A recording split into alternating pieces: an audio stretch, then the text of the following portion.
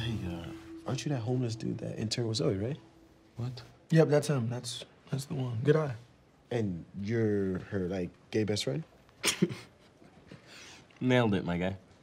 Any chance she talked to either of you two about us getting back together? Nah, I was with her last night, and she didn't say anything like that.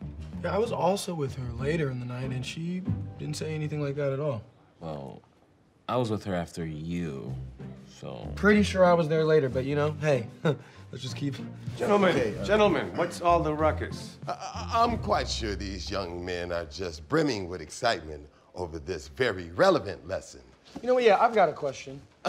When Pablo decided he was gonna stop going back and forth playing games with cocaine, right, and go all in, how did he make it clear to the other dealers? You know, like the big shot, famous dealers, or the wannabe hipster indie dealers, that it was his time now, you know?